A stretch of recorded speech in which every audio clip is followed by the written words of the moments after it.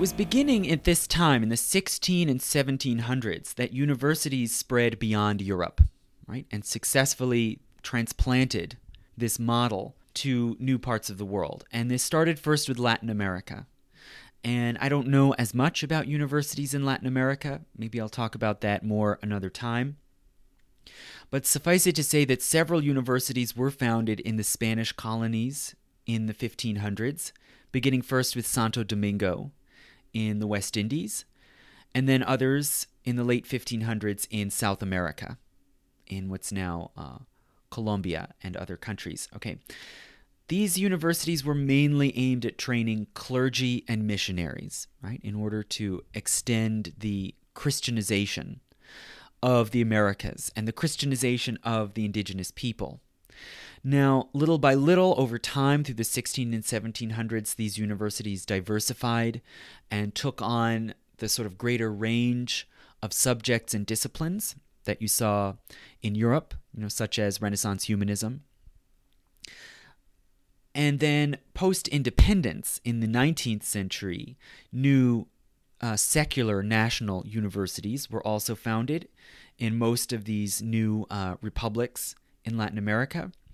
And these universities really took to heart the medieval ideal of independence from political authority. Okay, so the universities in Latin America really have fiercely guarded their political separation from the state, their academic freedom, and they've often served as hotbeds of political dissent, okay, and a lot of reform movements, revolutionary movements in Latin America have started from the scholars and the students at the universities, much more so than in the United States. You can see some similar patterns in Europe too, in some places, in Germany, in Italy, in France. But I would still say not as much so probably as Latin America, right? So the universities have taken on a kind of special, distinct role in the Latin American nations. But it's really in the United States that the university has become the most deeply woven, the most deeply entrenched in the kind of basic fabric of society. Okay, so ironically, although there's no Middle Ages in America, right? Before 1500, North America was a continent of indigenous Americans with little or no contact with Europe, although there might have been some, become a patron to find out. But strangely enough, ironically enough, this very medieval European institutional form has really kind of reached its apotheosis, I think you'd have to say, in the U.S. So American universities began initially as small colonial colleges, and they were usually called colleges, maybe just the college or the college of this or that colony, aimed, again, like in Latin America, primarily at training clergy, okay? Clergymen for their own church, whether that was Congregationalist or Baptist in New England or Anglican in New York or the South, creating clergy fully formed and educated in the liberal arts who could serve as leaders of these colonial societies and also, ideally, further the mission of converting the Indians. Okay, and all of these colonial colleges, that especially the earliest ones from the 1600s, often had Indian students, converted Christian Indian students, because this sort of fit with and supported their idealized self-image as kind of missionary seminaries aimed at Christianizing this new continent. And they sometimes were called seminaries. This continues right up through the 1700s. People who graduated from the colonial colleges were sometimes referred to as having attended seminary, right? But in fact, they weren't like seminaries in the old world. Right? They did teach the liberal arts on the medieval model.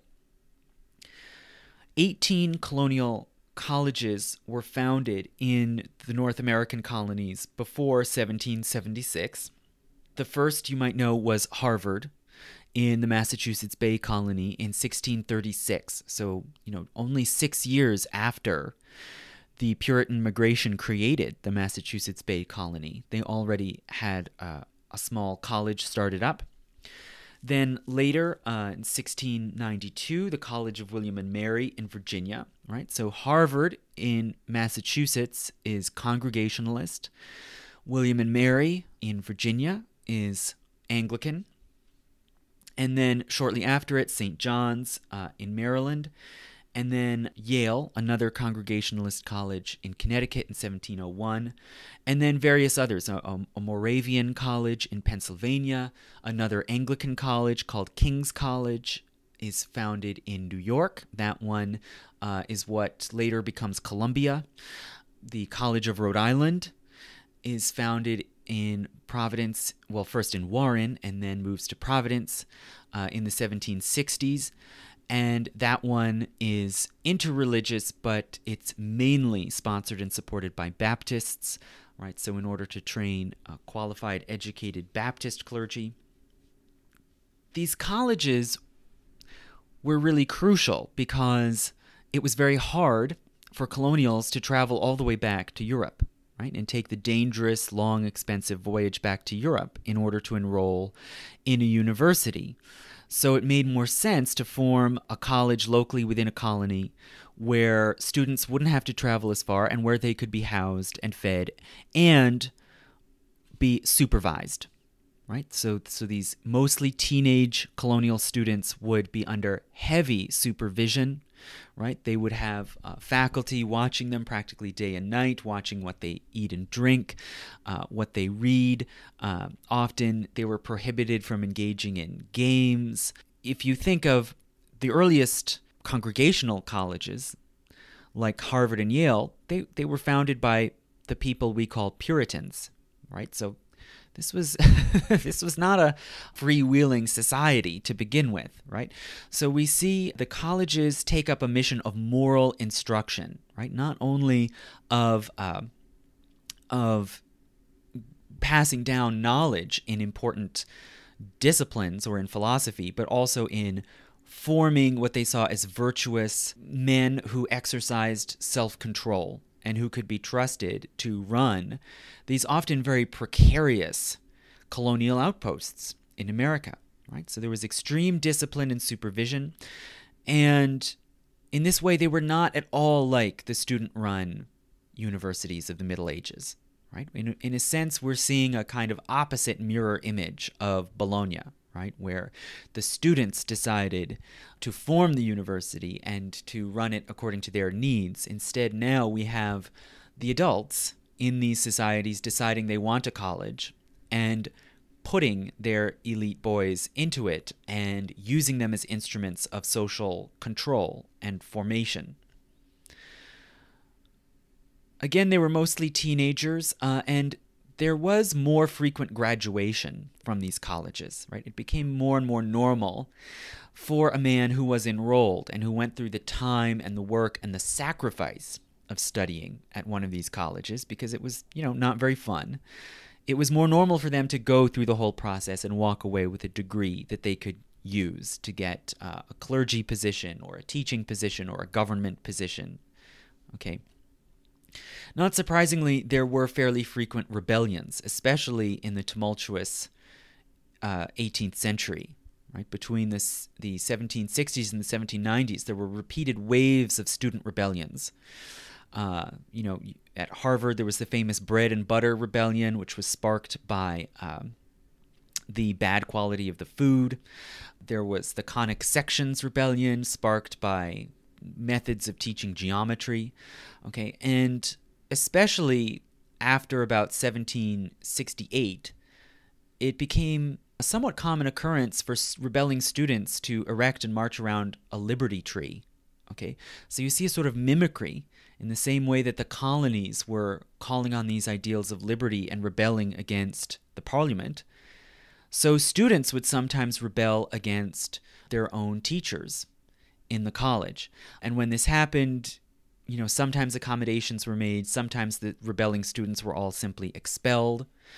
Okay, and this, again, like the splitting off of universities in Europe, this could sometimes help boost the newer, smaller colleges being formed at the time. If, a bunch of Harvard students get expelled, maybe they'll just go down to the College of Rhode Island.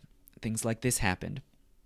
So little by little, these student rebellions did weaken the kind of strict discipline and allow for a little more freedom and socialization and a little more updating, modernization of the curriculum. But they remained religiously affiliated, right? And most of the old and prestigious colleges in the US continued to have a religious affiliation into the 19th century. And all the way through on up even to the early 1900s, the colleges continued to present themselves as havens for moral instruction. Moral philosophy was considered the highest discipline, often taught by the college or university president, right? And it was complemented, of course, by frequent required worship at chapel. Okay, so the overarching purpose, you could say, was creating persons of moral virtue, as these societies understood it, that would then compose a virtuous leadership class. Okay, and this was true both of the colonies before the Revolution and of the New Republic. Okay. Now, in this environment, sort of after the waves of student rebellions in the 1700s diminished, students found other ways of kind of accommodating themselves and carving out some sort of sphere of freedom for, fun and socialization. And this included the emergence of fraternities and all kinds of literary societies and debating societies. Okay, so that, having a debate about literature or philosophy, sounds awfully dweeby maybe by today's standards, but it was considered something fun. Something students could do on their own outside of the strictures of discipline and outside the gaze of the faculty. And this is how a lot of student clubs started, beginning first with Phi Beta Kappa in 1776, which then later kind of became more of just an academic honor society. But then many others, including Greek letter fraternities in the 1820s and 30s. Okay.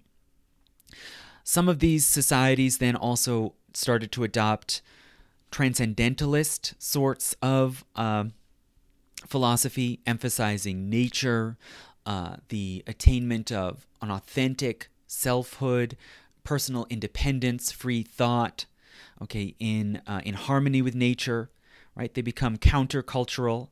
They emphasize poetry, emotion, self-development, right? So in a lot of ways, this new movement in the American colleges in the 19th century, this kind of romantic transcendentalist movement, really mimicked Renaissance humanism, right? And the search for sort of new inspirations for self-development. Ralph Waldo Emerson, was already growing in fame as a kind of new, rebellious, free-thinking philosopher in the 1830s when he was finally allowed to give a speech at Harvard in 1836 called The American Scholar, in which he said that poetry should be the North Star of American education. Okay, so poetry should sort of lead the way. Again, you can see, maybe consciously, maybe not, how these new thinkers mimicked and echoed the humanists of the 1400s, and little by little they were able to make inroads and find a place for the study of secular literature and history and drama and so on in the colleges, which came to be grouped under the title humanities, right? And, humanities basically just like humanitas or studia humanitatis of the humanists, right? So these student associations and societies that had, maybe gained a foothold for this kind of counterculture in the colleges, as the colleges adapted, they became more and more co-opted into the fabric of the colleges, right? They were put in particular buildings on the campus of the college. They were given faculty advisors and supervision, and they were integrated into the institution, which more and more provided a kind of complete immersive social experience, right? You'd have your friends, you might meet your marriage partners, your business partners, all in this sort of complete world where you study, play, debate, form relationships, right? And by the mid-19th century, it seems we can say that the colleges and also the early universities, right? So as colleges added on faculties of medicine or law, they could be called universities, right? More and more, these colleges and universities provided a social belonging, right? An identity, okay? You might feel and develop an emotional loyalty, symbols, songs you associate with your college or university. And as one friend of mine, a listener, pointed out, they kind of provided almost like a lineage, okay? A sort of continuing, enduring, tradition-bound social group that you could belong to and have pride in, almost like belonging to an aristocratic house in Europe, right? And this was especially important, the creation of these kinds of networks, in a generally egalitarian society. Right? The United States is more individualistic. There's more more social mobility, right? Different social groups and classes intermix. So in a way, the colleges and universities kind of fulfilled a need, right? Not only for class formation, not only for the cultivation of a kind of elite governing class, but also of special sort of bonds of loyalty and belonging, okay? People could say, I'm a Harvard man like him, or, I'm a Princeton man, or with their fraternity, they could say, I'm an Alpha Delt, and have this sort of sentimental connection to people who went to some other college or university far away, right? So this provided, you might say, a certain kind of new structure for society, right? And later in the 1800s, especially after the Civil War, the colleges took up a mission of cultivating a new kind of masculinity, right? So in an industrial society where very few people are farmers, and, there's this growing class of educated people who don't do manual work, there was some anxiety that college-educated men were sort of effeminate, right? They didn't have the masculine strength or courage that the national leaders of a strong republic should have. And so the colleges and universities took up sports, most particularly football, right? Football is sort of an artificial creation adapted from rugby that was used as a kind of instrument to masculinize American college and university students. And the Ivy League, this sort of grouping of 8, usually, mostly old, prestigious universities in the Northeast, it didn't originally have any sort of criterion about the prestige of the college. It was a football league, right? These were the sort of old, tradition-bound blue blood institutions that were all afraid that, they had to toughen up their boys. And so they created a football league, and that's why we have the Ivy League. So by the end of the 19th century, people from abroad who observed American colleges and universities noted their public spiritedness, right? Their effort and their emphasis on training men for business and government and military and science and all of these practical utilitarian pursuits that they believed would help strengthen the country, lift up the standard of living of the country, right? There was this sort of new secular practical mission towards, you might say, the national common good, right? There also was very high mobilization in war, right? Considering that college students were usually from the upper or middle classes of their society, very large proportions of them volunteered to fight in war. We saw this in the Civil War, and then again in the First and Second World Wars, right? So the colleges and universities were more and more seen as practical and utilitarian, modern, and also increasingly as a vehicle for change and social mobility, right? So at the same time, at the end of the 19th century, states started creating state-supported land-grant universities. Okay, now this was something different and unusual, right? Because the tradition of a college or university was to have independence, right, from the state, okay, even if they might be chartered by a king or an emperor. Well, in this case, you now had republican governments, elected republican states, creating universities that would receive their revenue and their basic instructions on what to teach and how from the state, right? And that was a new idea, but it was in keeping with this new kind of utilitarian, practical model of an American college. There also was the early creation of women's colleges, right? So there had always been schools where women were taught by tutors and teachers, or I should say, since the beginning of the 19th century, there were Quaker schools and so on that taught girls. But now you started to see the creation of women's colleges, some of which were independent, standing on their own, like Smith, or that were sister schools, kind of affiliated with the existing men's colleges, such as Pembroke alongside Brown, Radcliffe together with Harvard, Barnard by Columbia in New York, and so on. And also, in addition, a more rare occurrence was also the creation of co-ed schools with men and women taught together, such as Oberlin in Ohio.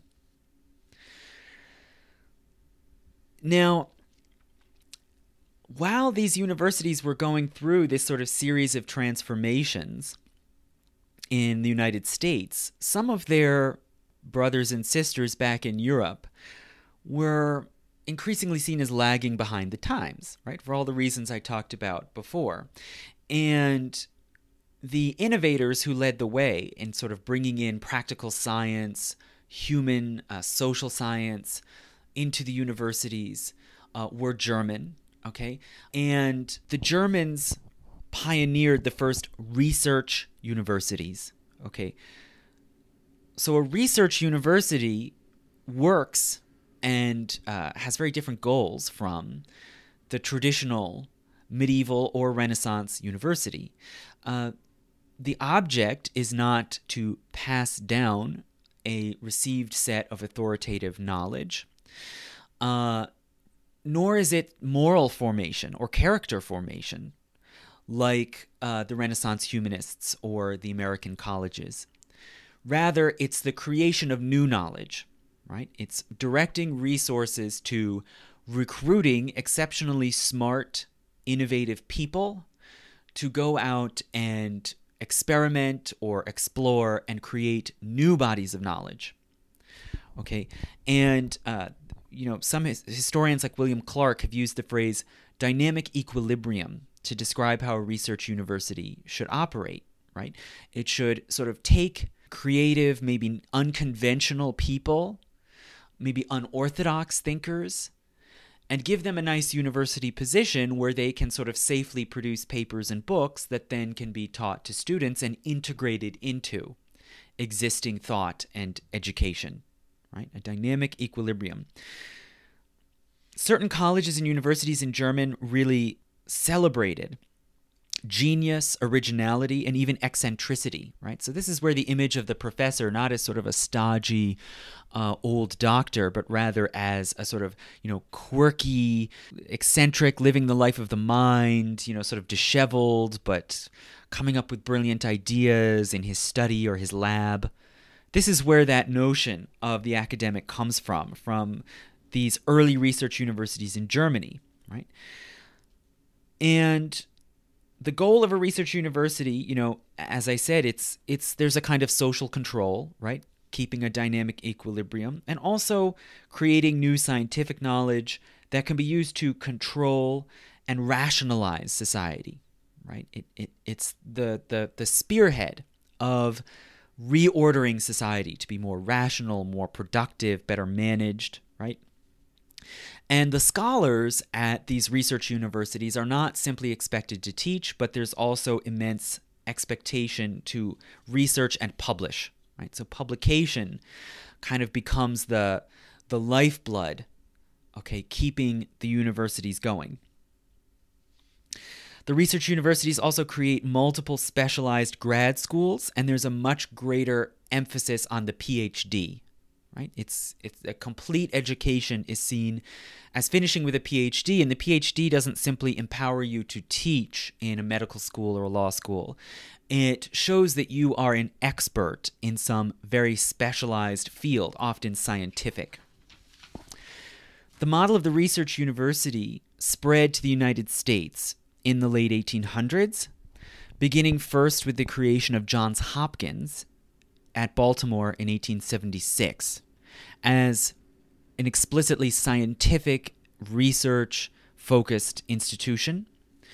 Then by U of Chicago in 1890, right, another dynamic, fast-growing industrial city of migrants and immigrants, right?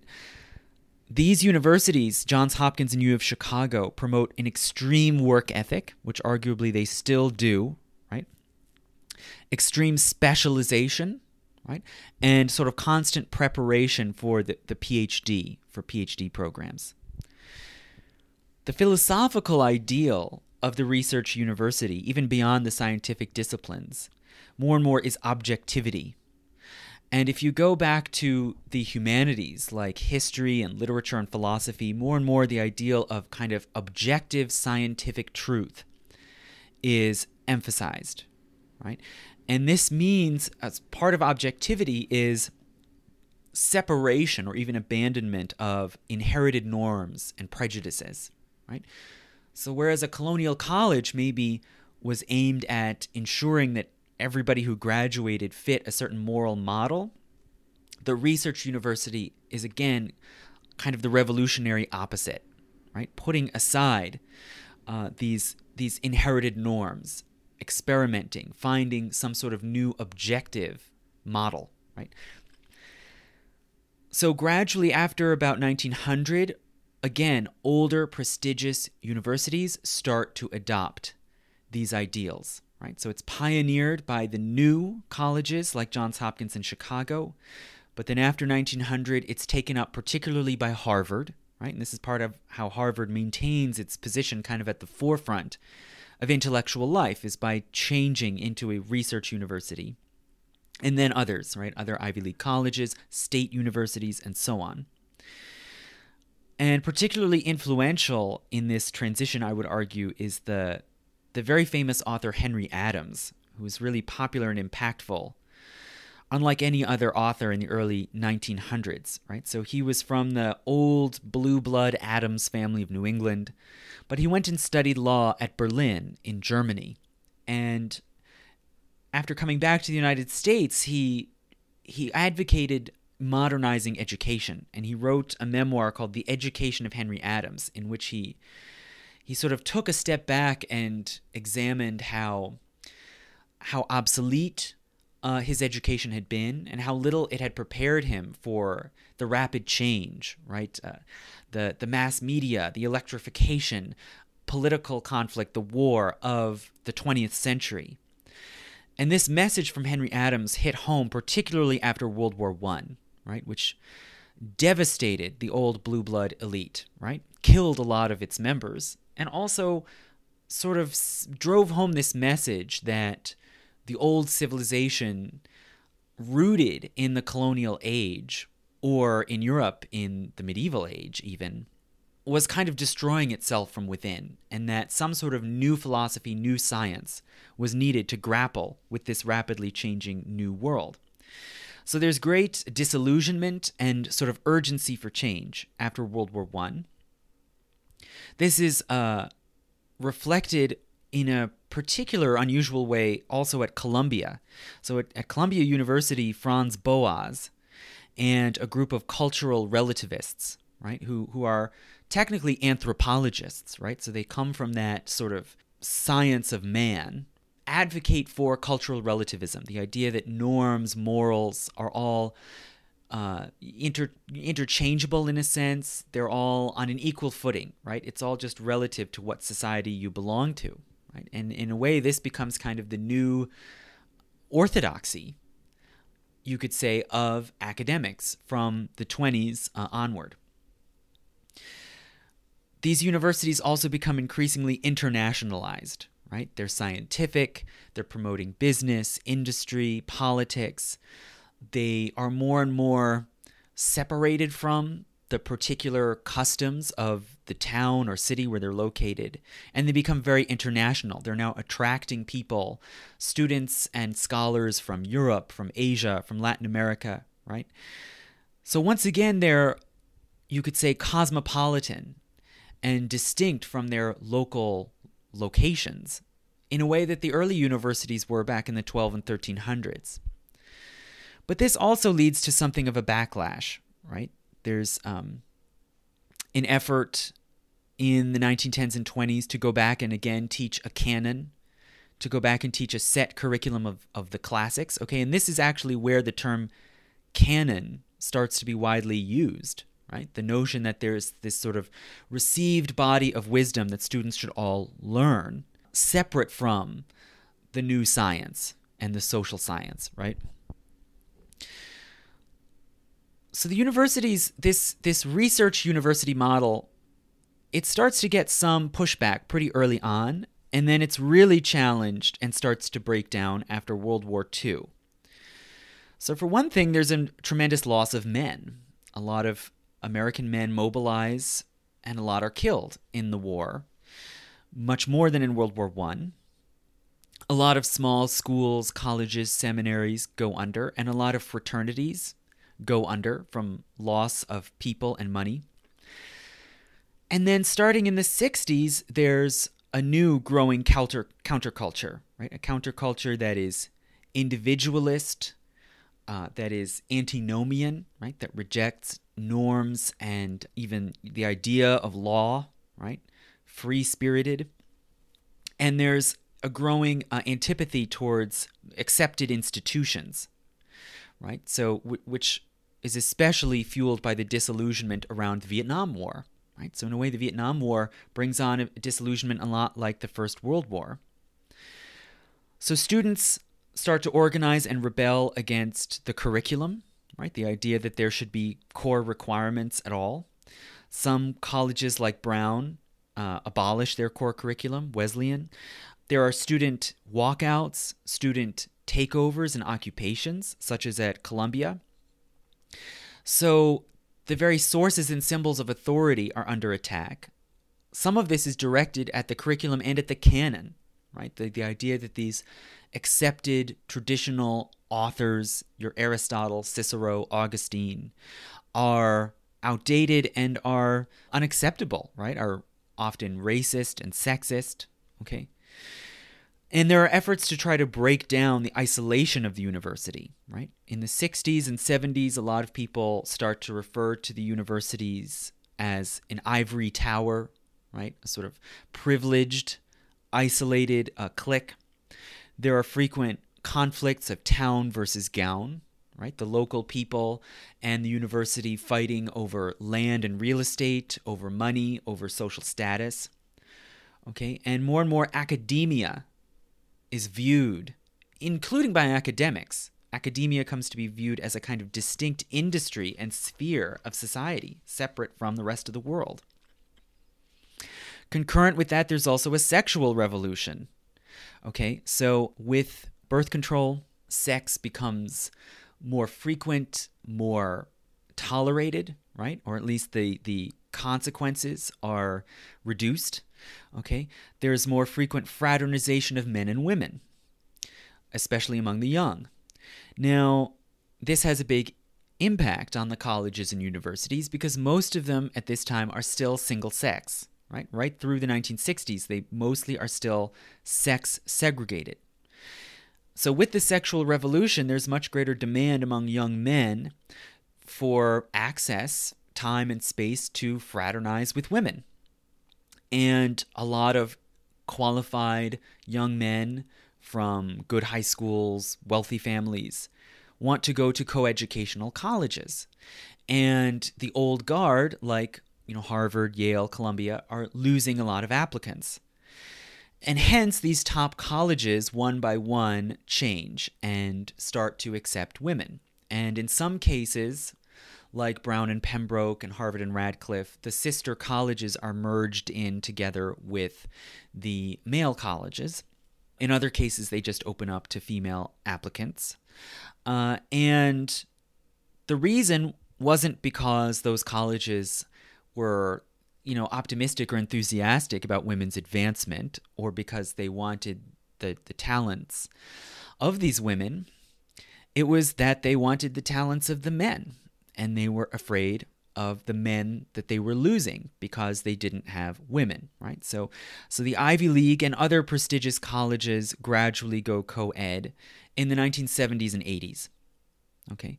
As for the women's schools, some of the sister schools merged in, some did not. Barnard still persists as a separate college.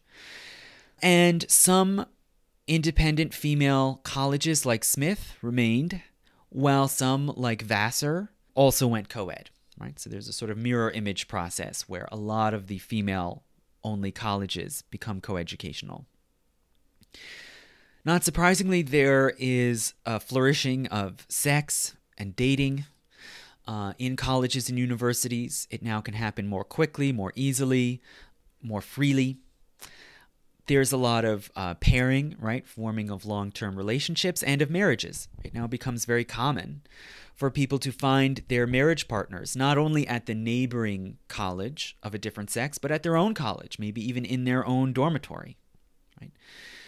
And with this, there also comes frequent preying upon young women in colleges and universities, right? They're often naive, inexperienced, are first experimenting with sex, alcohol, drugs, and it seems to allow for an easy environment for preying upon these young women, right? And often the predators are other male college students. Sometimes they're from outside the college, and they come to parties and events on college campuses as a kind of easy target. So with all of these changes in the 60s, 70s, and 80s, there's a breakdown and almost complete abandonment of the older principle of in loco parentis, the sort of legalistic idea that the college is responsible for the behavior and well-being of the student in place of the parent, and that they have the authority for sort of moral formation and proper behavior, right? More and more parents and students want to be left alone in a freer environment.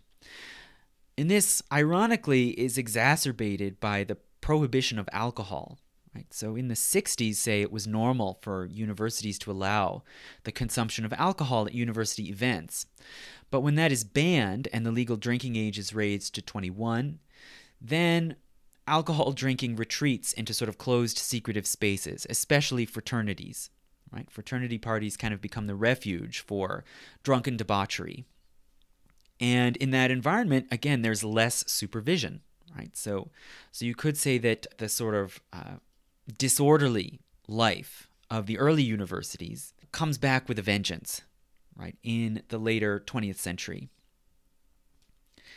Now, by 2000 or so, we can see a new model starting to take shape of a new kind of university, which is entrepreneurial, business and science oriented, which is very individualistic, which allows or even encourages students to choose their own course of study, shape their own social life and routine. The humanities are in place in the curriculum in place of older ideals of moral instruction, religion, moral philosophy, and in place of the canon. Okay? So the humanities studies tend to be based on taste, on what students enjoy on an individual level. And colleges and universities become more and more not only a venue for social mobility, but really a requirement. Okay, especially with deindustrialization, it becomes very hard for non-college graduates to get remunerative jobs, to advance materially or socially. So there's more and more need and demand for university education, and hence universities and colleges multiply, right? So end of the 20th century, we're seeing many more springing up or growing. There's also massive proliferation of colleges and universities in the UK, Okay, so in a country where it used to be really the preserve of the upper class, you now see far more Britons seeking out college education, and a real multiplication of colleges and universities, and also a massive increase in Latin America as well, right? So as traditional heavy industries and trades leave with outsourcing, offshoring, mechanization, the demand for college education is swelling. So these new colleges and universities tend to be judged on the one hand based on how well they set you up to get a good paying job, right? So it's economic, and also based on fun, right? How fun is the social scene, the student clubs, the sports, okay? All of these things can play a huge role in who a college attracts and whether it succeeds, right? So traditional academic fields, the canon, history, philosophy, become more and more secondary, right? More and more sort of relegated to a kind of niche taste role, okay? So there's another irony that even as colleges and universities multiply and the demand and the desire increases, a new crisis, I think, begins. And we're seeing a new crisis really intensifying. There's a loss of a sense of moral or political purpose. What is a college education supposed to do to your character? What does it do other than maybe give you some knowledge or skills that help you get a job? A lot of people are very disillusioned or even feel antipathy towards colleges and universities that they see as simply sort of elitist, right? There's very frequent protest, counter-protest, frequent dispute and fracturing, okay, over political issues. So the object of a university is really unclear, and all sorts of dilemmas frequently open up, okay? How do you teach about problematic, or, again, in scare quotes, problematic texts and ideas from the past? Okay, there are frequent attacks and efforts to remove received texts from the canon or to stop the teaching of the canon altogether. There's a general lack of shared norms or beliefs, right? You might say that relativism is really trickling down, right? Is there any sort of value or belief that a university is supposed to represent or perpetuate? There also has been a slowness, I think it's fair to say, to respond to the frequency of sexual assault and rape, right? And that's created another massive crisis, okay? It's often been ignored, brushed under the rug in order to protect the prestige, the reputation of these institutions that have to compete on a market. It's very unclear how common sexual assault and rape are, but it is clearly more frequent than the universities want to admit. There's sometimes now talk of a rape culture, okay?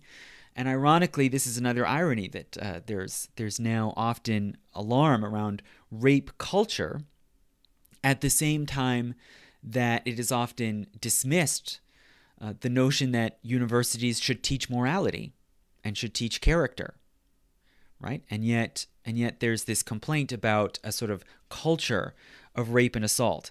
Okay. There also is increasingly extreme specialization, right? And increasingly arcane jargons developed for niche fields, niche journals, and departments. And this feeds into a larger loss of respect and prestige in the eyes of the public, right? And there's increasing mockery of academics, okay, for indulging in kind of obscure or useless and impractical speculation, right? Rather like the humanists mocked the scholastics back in the 1400s.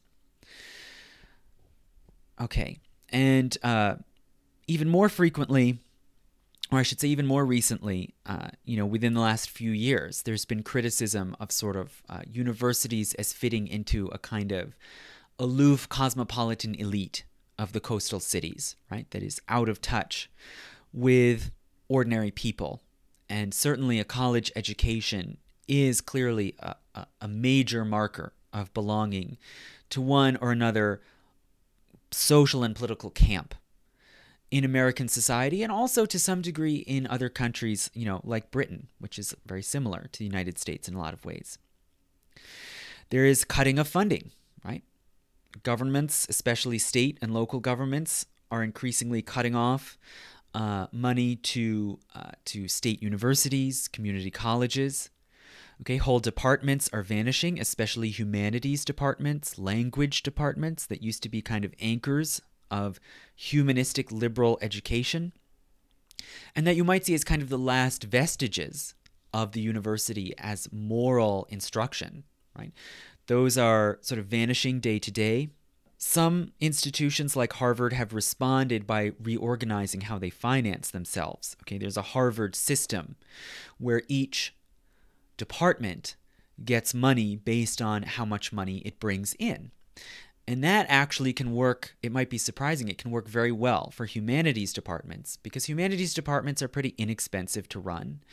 And they often teach large lecture classes to a lot of students that are bringing in a lot of tuition. So this has worked well for some institutions to balance how they distribute funds to different departments.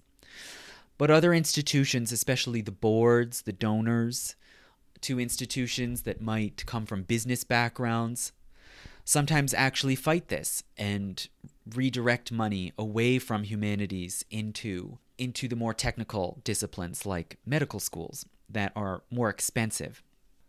The universities are increasingly run by a swelling administrative class that in some cases encourages these changes, right? The closing or cutting of humanities departments. Okay. So now there are, in some institutions, we can see as much as a third of the staff is administrators, deans, assistant provosts that aren't directly involved in teaching and instead are more about fundraising, managing money, who often, in order to justify their jobs, create all kinds of bureaucratic processes, paperwork, committees of committees. Okay. Faculty sometimes complain about this sort of endless proliferation of administrators, and some of them suck up quite a bit of money. There are some university presidents, like, for example, the president of Ohio State, who hop around from one university to another, seeking out the highest pay that they can get. Meanwhile, the faculty are increasingly casualized, right? More and more tenured professorships are eliminated, and instead temporary adjuncts are hired semester by semester or year by year, okay, who often have little pay or job security, and it creates more disruption and lack of continuity for students. I even experienced this at the fairly elite university I went to, that several of my favorite professors simply disappeared when the class was over because they were adjuncts.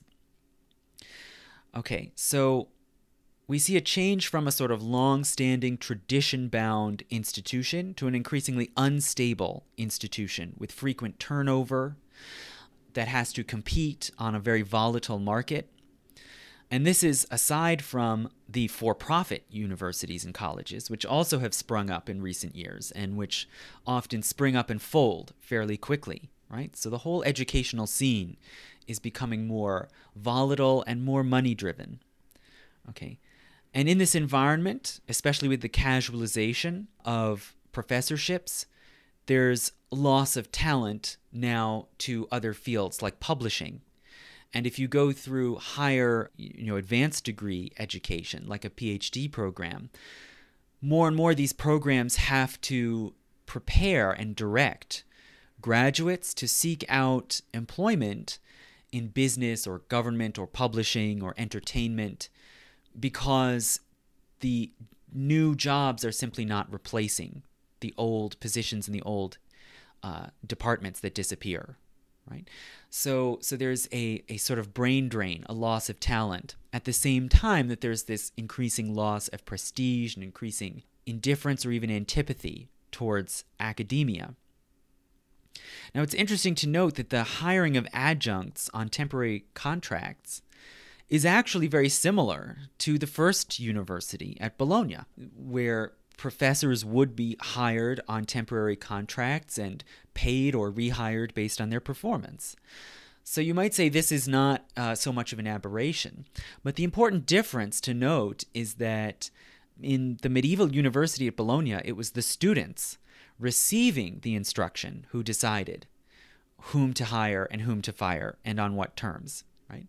Now, the students have little or no control, practically no input into anything, into university policy, into hiring, admission, certainly not the allocation of money.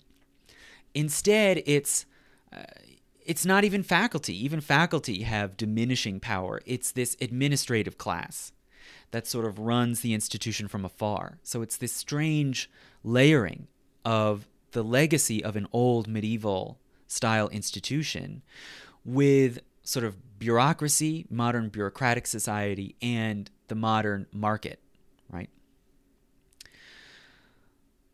So the present day university, you might say, with its adjunct faculty, with its large administrative costs, with its competition for athletes and star performers, it's sort of the apotheosis of the business-like, market-driven, bureaucratic, data-driven corporation, right? They're more and more, you could say, resembling modern corporations rather than these sort of strictly, or you might say more, academic philosophical institutions of the past, right? And I would argue that this is another crisis, right? And universities are either going to come up with solutions or they're not, right? Someone with a new idea, a new model, is going to infiltrate the system and redirect it to a new ideal or not, in which case maybe this will be the final crisis of academia. Maybe academia will cease to be the kind of anchoring institution of Western society that it used to be. We don't know. It's hard to know where a paradigm shift is going when you're in the middle of it. So thank you so much for listening, and I'm interested in your reactions and your comments. Please comment on SoundCloud, Patreon, or email me at historiansplaining@gmail.com. And if you want to hear all of my podcasts and lectures, please go to my Patreon page, also under Historiansplaining. Thank you.